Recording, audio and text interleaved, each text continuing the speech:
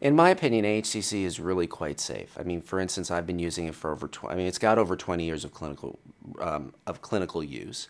I've been using it in my practice for at least 15, 16 years or more now. So personally, and I've been taking it, so I know for a fact that it doesn't, or for a fact that that it's safe.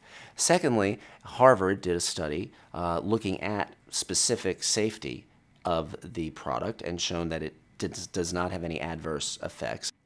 Another important part of the safety of AHCC is the fact that there's research to support that it doesn't overstimulate the immune system, which is really important. That's important both for healthy people, and it's also important for people who have autoimmune diseases, because people with autoimmune diseases, that you don't want to overstimulate the immune system. AHCC actually works as an immune modulator, so it actually helps to modulate the immune system. So what needs to get more expression will get more expression. What doesn't need to will not. So it's something that can actually be taken all year long. It can be taken every day. You don't have to worry about that. So it can really be used on pretty much, I would say, almost any individual.